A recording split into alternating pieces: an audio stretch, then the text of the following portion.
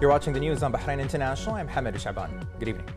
His Majesty the King's representative for humanitarian work and youth affairs, His Highness Sheikh Nasser bin Hamad Al Khalifa, stressed that the great success of Bahrain Sports Day was achieved because of the royal support of His Majesty King Hamad bin Isa Al Khalifa, in addition to His Majesty's directives of activating initiatives aimed at motivating all segments of society to adopt positive practices that establish the highest principles and values, making sports a daily lifestyle. His Highness Sheikh Nasser lauded the directives of His Royal Highness the Crown Prince and Prime Minister Prince Salman bin Hamad Al Khalifa for allocating half a working day for sports activities, marking the Bahraini Sports Day, as well as His Royal Highness's directives to all ministries and government agencies to organize events that motivate and encourage all Bahraini people and residents in the kingdom to practice sports.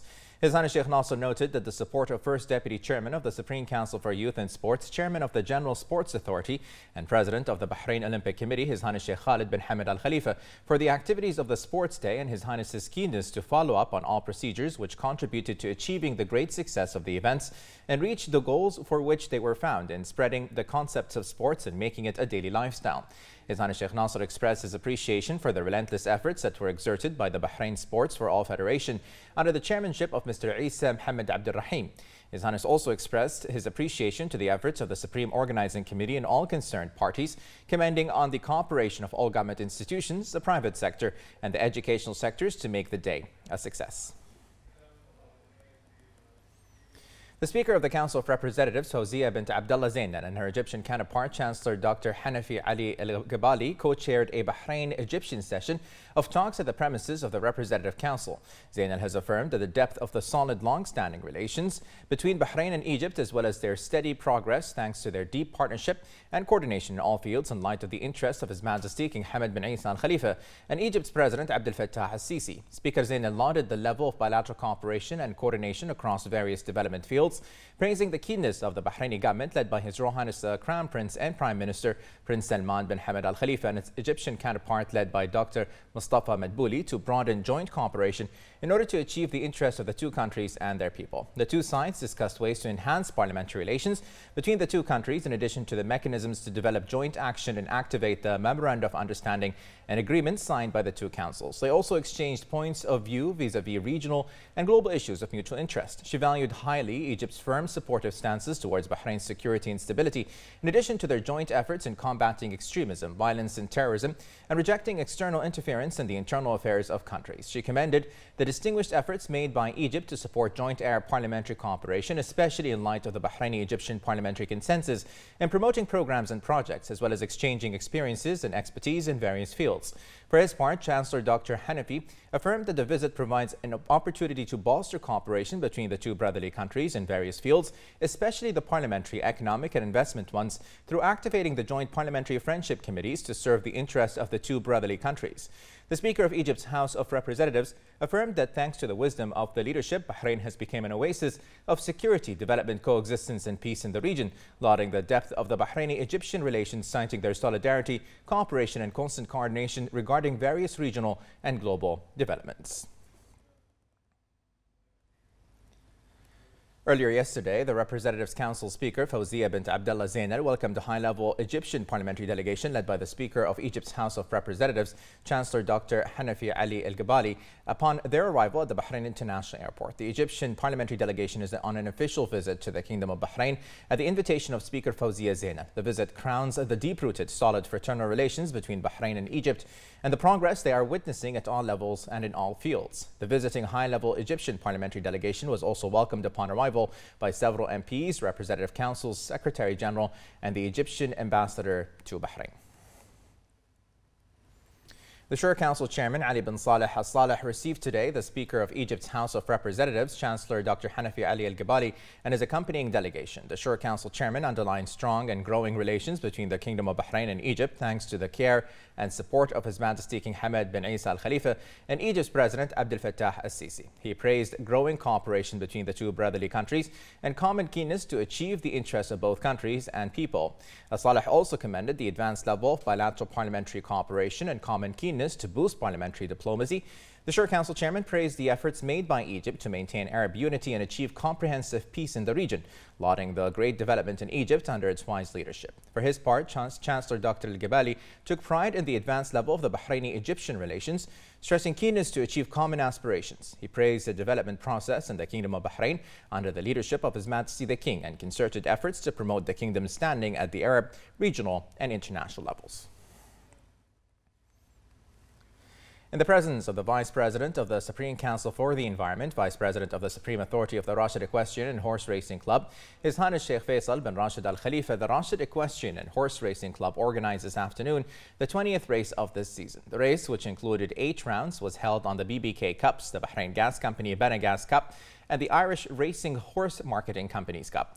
The events took place on the club's racetrack in Al Rafah area in Sakhir. The race was also attended by a number of Their Highnesses, representatives of the sponsors of the race, and an audience of equestrian and horse racing enthusiasts. The winners of the BBK Cups were crowned as the CEO of BBK Group, Dr. Abdurrahman Saif, presented the 3rd round cup to His Highness Sheikh Salman bin Mohammed bin Isa Al Khalifa, and the 6th round cup to His Highness Sheikh Nader bin Mohammed bin Salman Al Khalifa, and the 1st round cup to the winner, Yusuf Tahir. The General Manager of Retail Banking Services at BBK, Dr. Adil Salim, presented the 4th round cup to the winner, Harib Al Maliki, while the CEO of Credimax, Ahmed Siadi, presented the 5th round cup to the winning owner, Abdullah Fawzi Nas. The CEO of the Irish Horse Marketing Company, Gallers O'Neill, presented the 7th round cup to His Highness Sheikh Salman bin Mohammed bin Isa Al Khalifa, while the General Manager of Administrative and Financial Affairs at Benagas Company, Dr. Ahmed Al Ka'bi, presented the 8th round cup to His Highness Sheikh Nader bin Mohammed bin Salman Al Khalifa.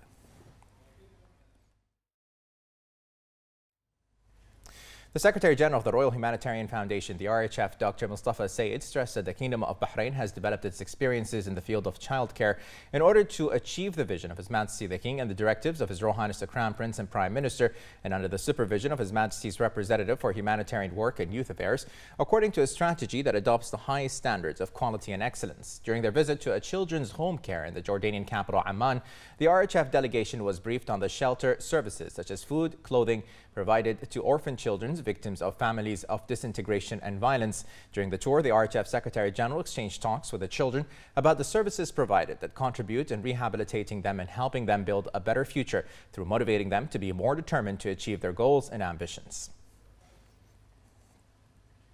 The Royal Humanitarian Foundation, the RHF delegation, has visited Bahrain's basic school, which is located at Abu Nasir in Amman, Jordan, following directives from His Majesty King Hamad bin Isa Al Khalifa.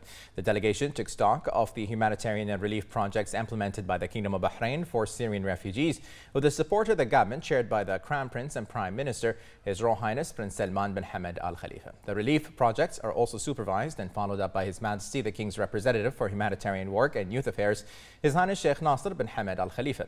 Built on an area covering 10,000 square meters, the school has a constructed surface of 2,135 square meters to accommodate over 900 students. The delegation, which includes a number of volunteers, also visited Bahrain Basic School for Girls and the Governorate of Irbid, accommodating kindergarten, primary, intermediate and secondary students. The solar-powered school comprises of 18 classrooms, 3 science labs and a computer lab. The Speaker of the Arab Parliament, Adil Al-Assoumi, affirmed that the enlightened vision of His Majesty the King has made Bahrain an oasis of coexistence based on the foundations of citizenship, justice, equality and equal opportunities. Al-Assoumi added that the consolidation of national belonging in the kingdom is the main pillar of the comprehensive development process led by His Majesty the King, lauding in this regard the project of promoting citizenship and human rights in the Kingdom of Bahrain, which aims at raising students in schools with values of citizenship and respect for diversity and difference. Al-Assoumi was speaking during his participation as a keynote speaker in the 32nd International Conference organized by the Supreme Council for Islamic Affairs at the Egyptian Ministry of Endowments, which was held under the patronage of the Egyptian President, entitled The Citizenship Contract and Its Impact on Achieving Societal and Global Peace. The conference was attended by a number of ministers, scholars and thinkers from Arab and Islamic countries and various countries around the world.